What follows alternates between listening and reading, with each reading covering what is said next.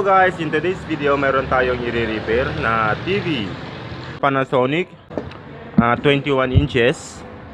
Hindi siya nagpa-power on guys. Try natin para makita nyo. Okay, saksak lang natin. And then power on natin guys. Okay, meron siyang indicator, red indicator. Try natin ipindutin yung channel. Hindi siya nagpa-power on pero meron siyang standby. At saka guys, galing na ito sa ibang technician dahil meron siyang ginawa dito. Yan. So ito daw guys yung volume control. Siguro sira na yung volume control dito. Who knows, hindi natin alam guys, kaya titignan natin. So buksan ko lang guys para makita natin kung ano talaga ang problema. So ito guys, nabuksan na natin at ito yung loob ng TV.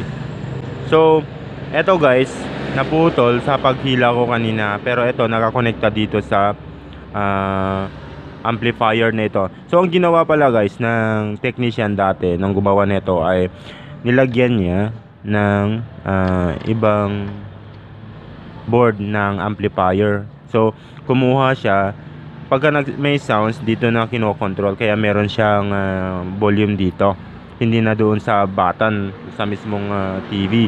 So ginawa niya ng ibang paraan, nilagyan niya ng amplifier. So hindi natin babaguhin yan o hindi natin pakikilaman yan, kasi sa tingin ko sira talaga yung audio IC niya, kaya niya ginawa yung ganito. So i-repair lang natin. Ang problema lang natin ngayon ay walang picture o hindi nag-on. Okay. So i-troubleshoot natin guys, titingnan natin kung ano ang problema. Tingin tayo ng mga possible na sira. Tulad nito, parang blotted na itong e-cup na ito. Alright. Yung secondary, parang blotted. Okay, mag-troubleshoot tayo guys. Try ko muna mag-resolder guys, kasi may mga nakahang na mga pins.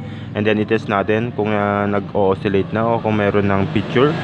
Kung wala, kung hindi pa rin nagana, mag-test na tayo guys ng mga capacitor. Alright, mag-resolder lang tayo. Okay guys, tapos na tayo mag-resolder and try natin kung mag-oscillate na siya. Ayan, nakasaksak na. And then power on. So wala pa rin guys. Okay, try natin mag voltage checking and mag-test natin ng capacitor. So nakapag voltage checking na ako guys, mababa yung output dun sa B+. And then nag-check na rin ako ng capacitor. Parang short siya guys kasi mababa yung output. Kaya i-check natin ito gamit ang ating homemade capacitor tester. Okay, tanggalin ko lang guys.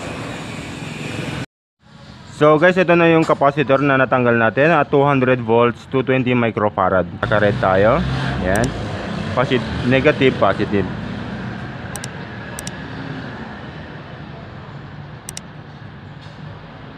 Yan. So guys, wala siyang spark. Ibig sabihin, defective talaga itong capacitor na ito. Kasi hindi siya nag-i-store ng charge, hindi siya nag-i-spark. Okay guys, maghanap tayo ng ganitong klaseng capacitor, then ipalit natin. Nangahoy tayo guys kasi wala akong ganitong brand new na capacitor. Tingin tayo sa mga lumang board. Ayan guys, wala talaga akong mahanap na 200 volts to 20 microfarad. Wala akong mahanap na ganitong value guys. Meron ako dito maliit, 200 volts din, kaya lang 100 microfarad lang siya. So sa ganito hindi pwede ganito guys, kasi mababa yung value ng farad niya. Hindi niya kakayanin yung power, o maliit yung i-store niya ditong power. So magkakaproblema din sa quality ng picture, ganyan. So meron din ako ditong isa na ang value guys ay 450 volts by 220 microfarad.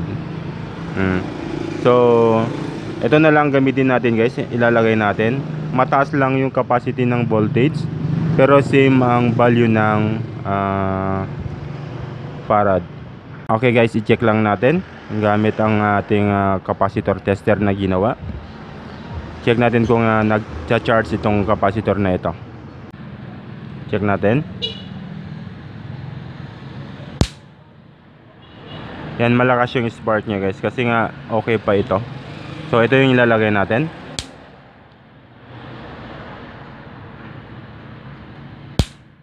Okay, ito yung ilalagay natin guys. Ilagay lang natin and then i-testing natin kung gagana na itong TV or mag-oscillate na itong TV natin. Natuklap lang yung label niya, pero okay pa ito.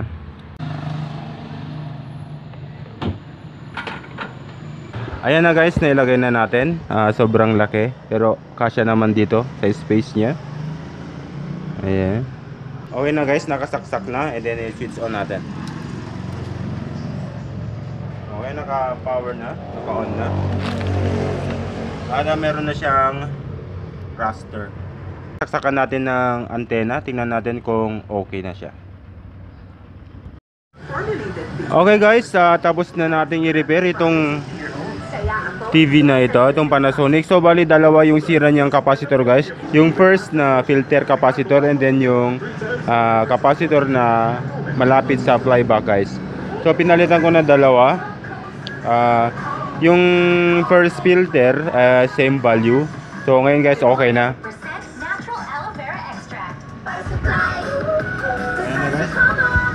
Ayan guys, kapag nakatulong, nagustuhan nyo ang ating video, don't forget to like and subscribe sa ating channel. At pahit na din ang notification bell sa ating channel para ma-notify ko kayo guys kapag may bago tayong upload. Maraming salamat sa panonood guys. Like and subscribe. Sali ko na lang to guys.